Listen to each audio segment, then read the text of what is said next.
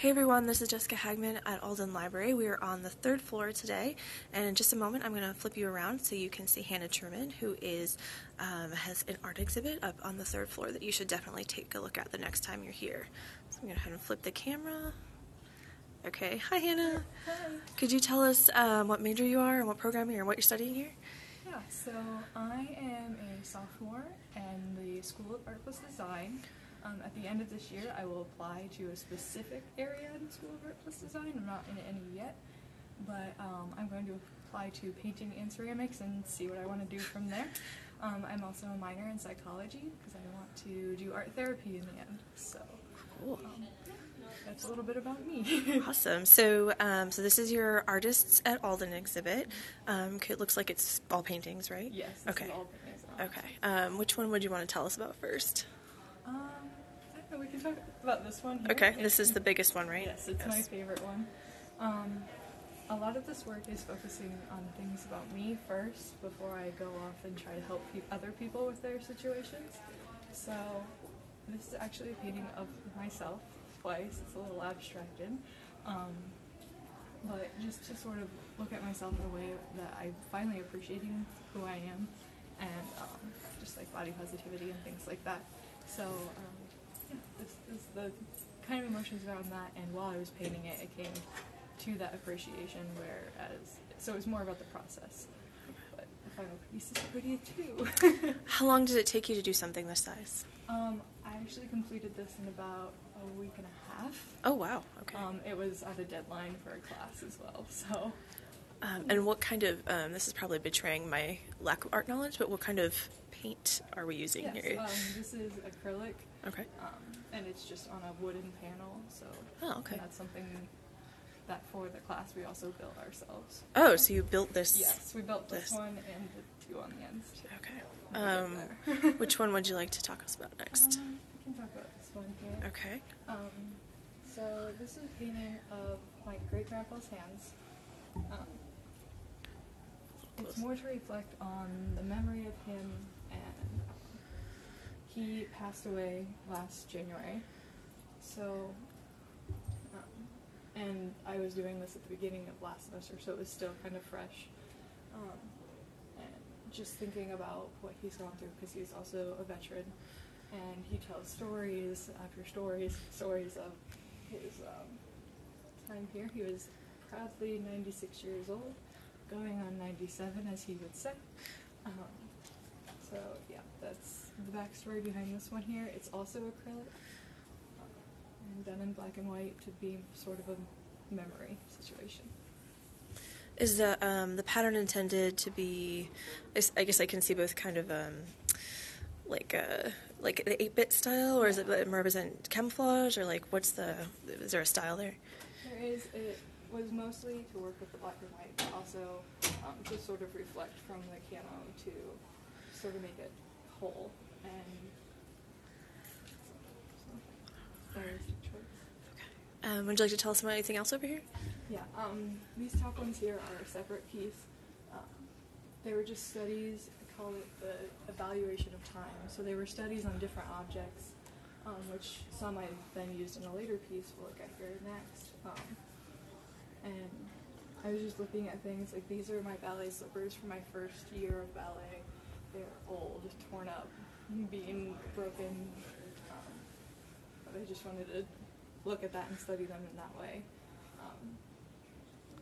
Also, this hourglass came from my great-grandpa's house, and it sits in our kitchen. It's just kind of a constant reminder of him and our time here.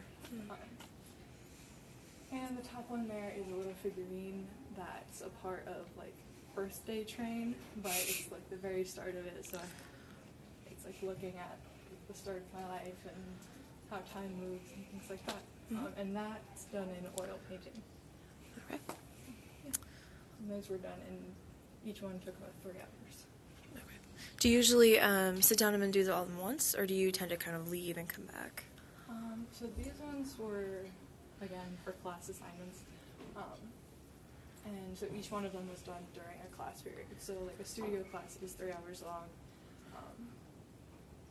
I don't think I went back for any of those, but for these other ones, yes. Okay. but the smaller ones finish in a sitting. Okay. You can tell I've never taken an art class. All right.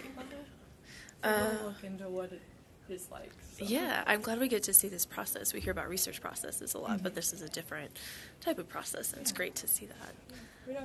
We do research, it's just a little different. Yeah. As to why we're doing things and the decisions we're making. So.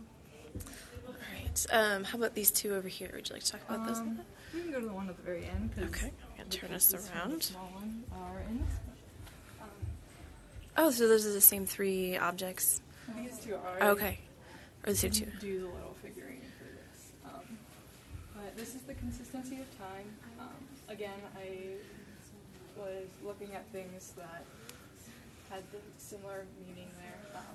My point shoes, you can see here that they're a little bit more destroyed than they look in the other painting. But yeah, this is also done in oil.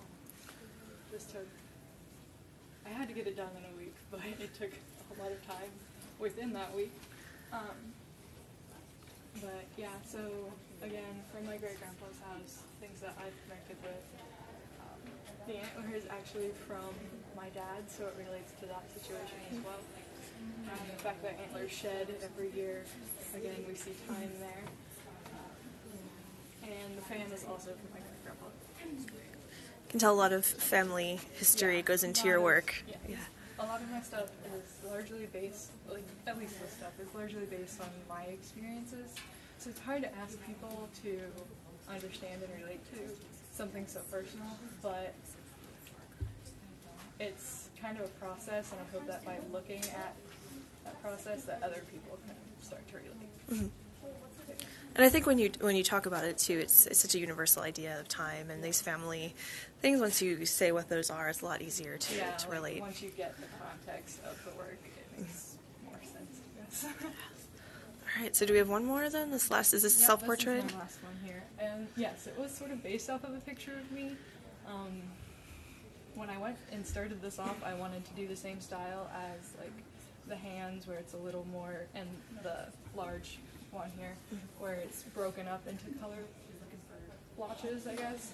But as I was doing this one is in oil as well. Like I was kind of trying each one of them at different times, but yeah, so I just sort of heightened different aspects of myself and how I see myself at different points in time, actually. Like, this one I did over the last, 3 weeks of break, and, over that break, I broke out, lip wax, all of these different things that, I see as, damaging me, but other things, I don't know, I like eyes a lot, so, just different situations like that, and wondering how much that how I self-identify and how I see myself, perceive myself, and how that can influence the way I make.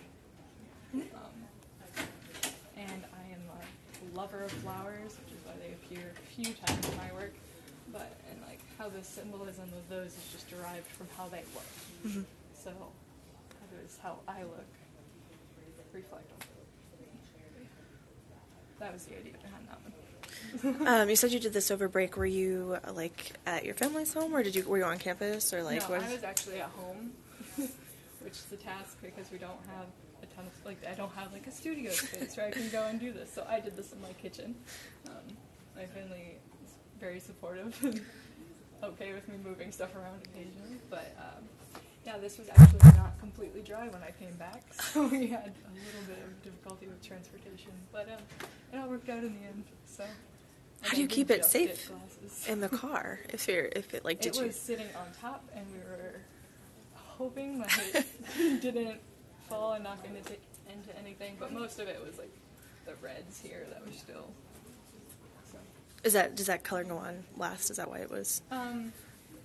Oils take long to dry to begin with, much longer than acrylics. Acrylics dry almost instantly unless you add another medium to them. And that's the same with these. It can go the opposite way around. Oils take significantly longer to dry, which is why you can go back to them and rework areas. But I just didn't add the same amount of quick to dry stuff to it, so it just took longer. You said you just got glasses. Would you add those to the self-portrait if you I don't know. did I it now? got them as I was working on it. Okay. So I don't know. I feel like at this point it would there would be a disconnect between the two. Maybe I'll do another one and how I perceive myself with glasses. I think it takes time to integrate that. I don't know, there's such a strong marker. I think I just got new glasses too, so new ones. I've had glasses for a long time, but it's such a strong facial thing. It's completely different. So Yes. yeah, I don't know. We'll see. Right, and we have some. Did you pick out these books? I did. So what kind of what books do we have here? We have a lot of books about. One's actually missing. Someone must have checked it out. We have a lot of books about the modern women, because I like to focus on women and the trials that we have and things like that. This one woman artist Georgia O'Keeffe, and it also has the deer antler, which is a convenient connection. So modern women, Georgia O'Keeffe, women painters, and then the one on the end there is just women in Impressionism. Okay. And it's an interesting topic to think about the difference between a woman painting women and men painting women.